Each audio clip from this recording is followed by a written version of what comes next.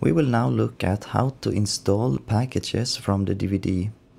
Note that packages that are precompiled program you can install arrives in the DVD image, not in the CD image. There are of course definitely better ways to install packages on FreeBSD, but I want to cover this part also as a part of the complete tutorials. First of all, if you run VMware, we need to make sure that our physical CD-ROM is accessible into the virtual machine. So I show again here.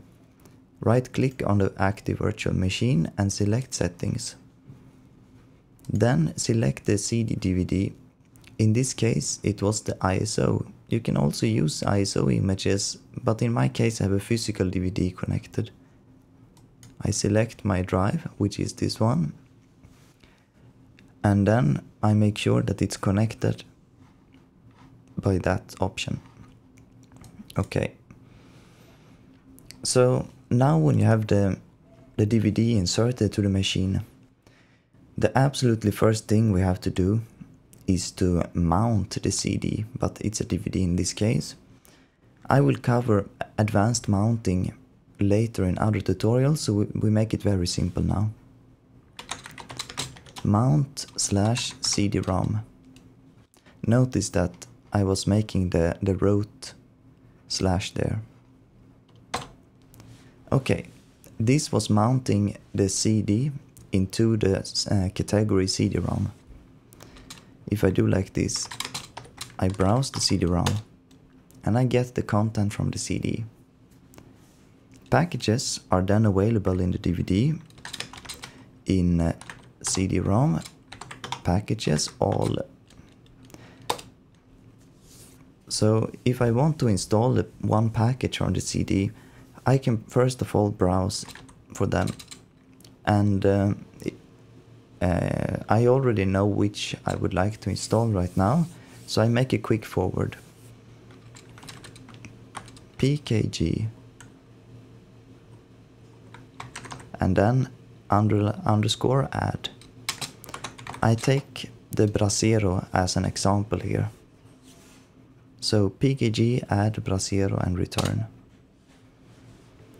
What this does now is that it will extract the package into my machine. And there it's done. So let's see if it functioned. I start some graphic interface here.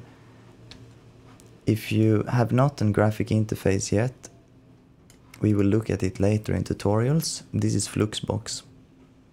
It's not default in the installation, so we need to add it manually. So we tried to start the program I installed, which was Brasero. And it functioned. That was a very simple way of installing a program. Now let's take a look at how to delete the packages you've been installing and where to find them. I close Fluxbox.